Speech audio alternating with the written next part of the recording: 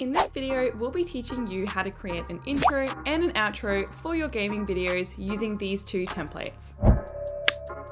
You'll start by clicking the link in the description of this video. If you don't already have a CLIPCHAMP account, the link will allow you to create one for free. Then once you're logged in, you'll be taken straight into the editor where this ready-to-use gaming intro template will be preloaded for you. Now, the only thing you'll need to do is personalize the template by changing the text, adding in your username, and adjusting the colors or the audio if you'd like. To do that, start by changing this text to your own username by clicking on the text box in the timeline, heading over to the property panel and then clicking on the text tab. Now you can type out your username in this box here, and if you'd like to, you can go ahead and change the font as well. You can also adjust the colors of the text over here in the colors tab. And lastly, if you want, you can adjust the size or reposition the text any way you want on the screen. Now you'll go ahead and repeat that process with the rest of the text boxes until they're completely customized how you'd want. You can also delete any of these text boxes if you'd prefer to not have them in the intro by clicking on the text boxes and then just hitting delete.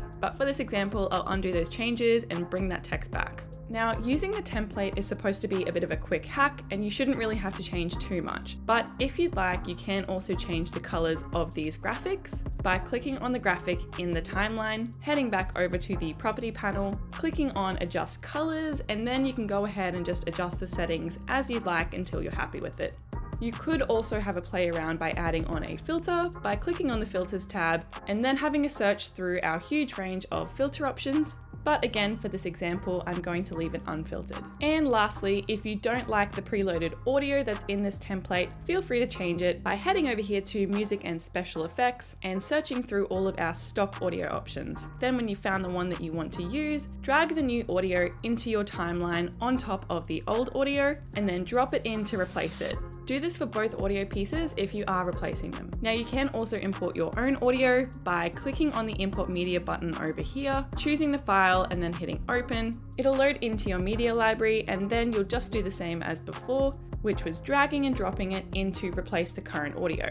And now that is it. The template is all customized and ready to export and share. To export your intro, head over to the export button and select your video quality. Then once it's complete, it will download to your device, all ready for you to post. Once you're done, you can also match your intro with this outro by following the same steps we took in this tutorial. The link to both templates will be in the description of this video. And that's it. Don't forget to like and subscribe to our channel for our weekly how-to videos.